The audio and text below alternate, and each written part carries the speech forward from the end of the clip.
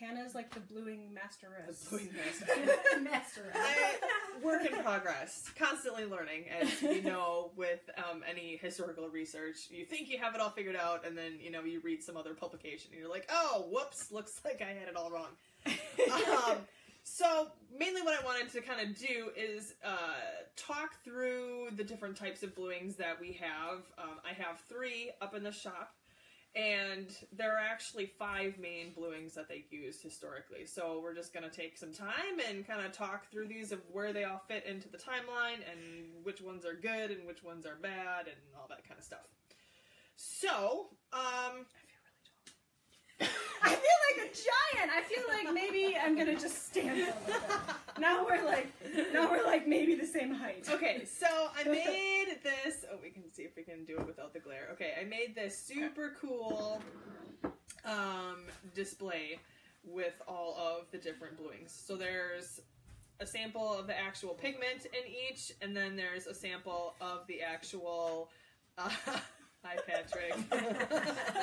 Your shipping is out, you guys. So if you ordered, your shipping is out. And then I did like a little fabric swatch of each also. So if we start kind of in the beginning, there were 2 main pigments, and it kind of depends on who you ask which one came first. But those would be smalt and indigo. Okay, so what is bluing for?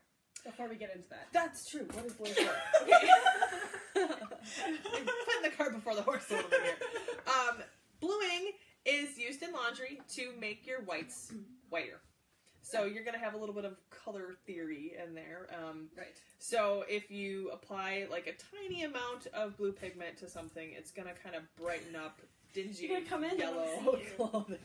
So you're really okay. So bluing is to make your whites whiter. Yes. Okay, and there's like a science to it, but basically it like gives this cool cast and like don't keep it in there very long. But it's pretty awesome. It's great for like aprons, caps, like shifts, like anything shirts, that's like you petticoats, anything white. Yeah. So let's go with the hearse. Let's go with the hearse. The horse, the cart. What are we doing now? We're gonna put the horse in front of the cart now. Okay, awesome. Okay, so I'm gonna start with smalt because I have that one on the end, and here, let me take it over just a little bit. Yeah, so it's right here. Oh, except you can't really see it. You can kind of see it, yeah. There's like a I can glare in this take it out of the thingy too. Okay, smalt, and we might get a little bit sciencey here. I'm not a science person, but I'm becoming a science person because of all of this bluing stuff. Okay, so smalt gets its pigment from cobalt. And if you're looking for like the chemical name for it or whatever, it's potassium cobalt silicate. And that basically means that it's powdered glass. So they take glass, and while it's still hot, they cast it into cold water so it breaks. And then from there, it goes and it gets ground into a really, really, really fine powder. So when we're using it for laundry stuff, it's usually mixed with a starch or something, which I'm sure helps the process a little bit. It totally sucks to work with. And some of this, like, you can't really see the fabric swatch at all. I don't know if I can get it a little bit better. There we go. Do you want me to hold it while you point at it? No, I think I'm good. Okay. So, it's really difficult to work with. And as you can see, even though I'm obviously over dyeing all of these swatches, this is not how much you use if you're bluing laundry. Not at all. Just a teeny, teeny little bit. I used a lot of the smalt pigment, and that's as dark as I could get it.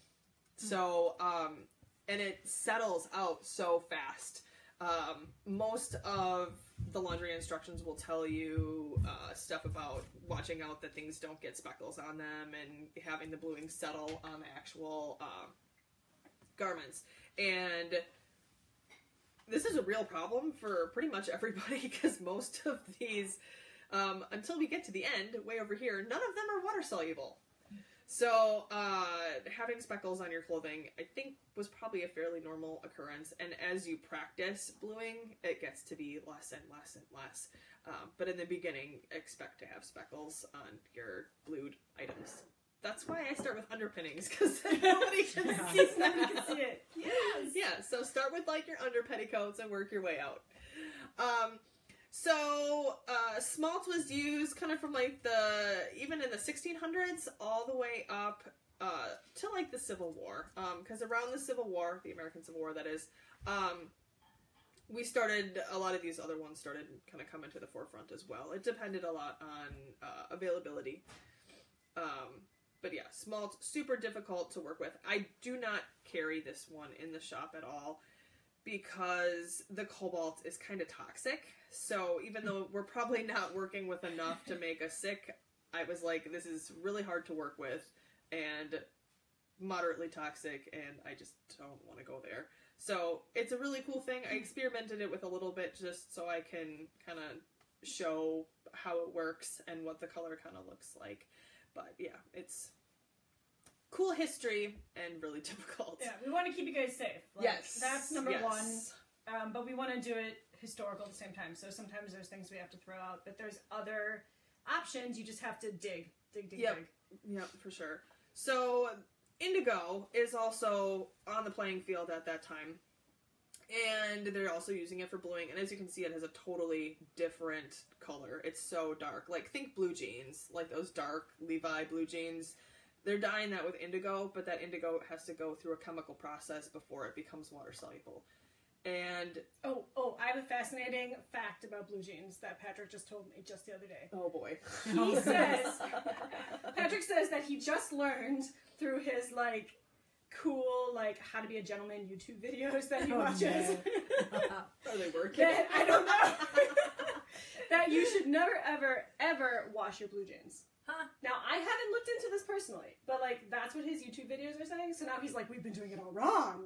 We're washing our blue jeans. So I just thought I'd throw that out there. Well, as I've worked with... Okay, so bluing is something that with your whites, you're going to do it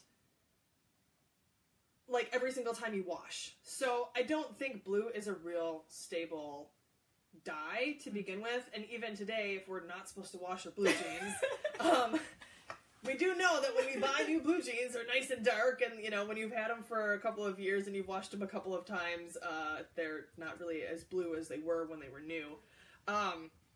Anyways, back to bluing. The indigo has a totally different kind of cast to it, but it's still going to have the same effect, and it's not water soluble either.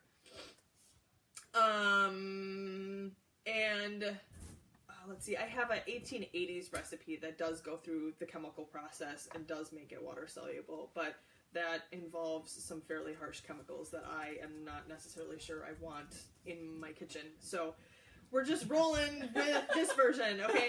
And this we do have in the shop. Comes in a cute little package that looks like this.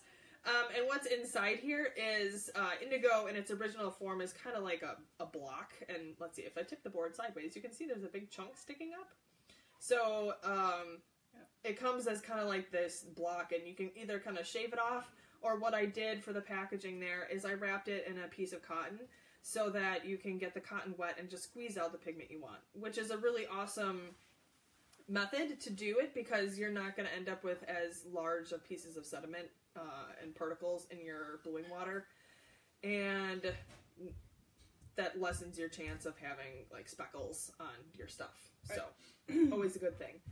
Because in the 18th century, things weren't combined for you, right? I mean, so far you haven't done that. Yeah, so if you were buying this in the 18th century, you would just be going down and buying a big block of indigo, and you would do wrapping it in there's all kinds of options of what you could wrap it in depending on what manual and what person you were following.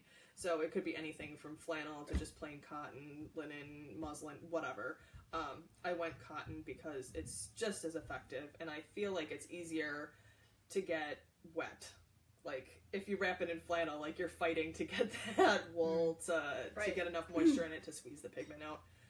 So, the indigo we have works pretty well. So, let's see. Then we're moving on to Prussian blue. This is, like, the very first synthetic blue dye. And I want to say it was the first synthetic, like, ever. But don't quote me on that. But okay, so it came out in the early 1700s. I think it became kind of commercially available to people in 1724. It was used a lot by artists, and this has like a much darker, kind of richer color.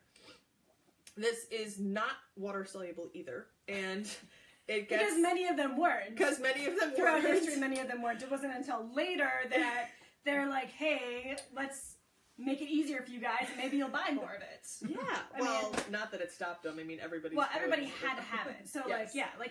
it was a necessity in the household historically. Whether you're like, and people may want to argue this, like in the 18th century, you know, if you wanted your like white, I mean, that's how you would do it. Mm-hmm. So it's like their version of bleach for us. Right. Yeah, Except- bleach became kind of a replacement, but I Yeah. think, like, in modern times, we do have bluings kind of mixed in already with our modern detergents, and I think so. A lot of them are blue. a lot of them are blue, I yeah. often wonder, like, why Even bleach has a little bit. why of a they're bluish blue, tint. you know, Yeah. when you pour Yeah. them out of the bottle, they're already blue, so I'm thinking that the bluing agents are already kind of built in. And I mean, you see it on the commercials too. That like, ooh, our detergent, are your t-shirts looking Keeps your dingy? white Yeah, whiter. exactly. So the best way to do that is bluing agents. Prussian blue has a iron base, so it gets its pigment color from iron, which is really cool, but also a little bit difficult to work with too, because if this comes in contact with your soap, it's gonna turn into the not as pretty looking iron, like rust. Rust.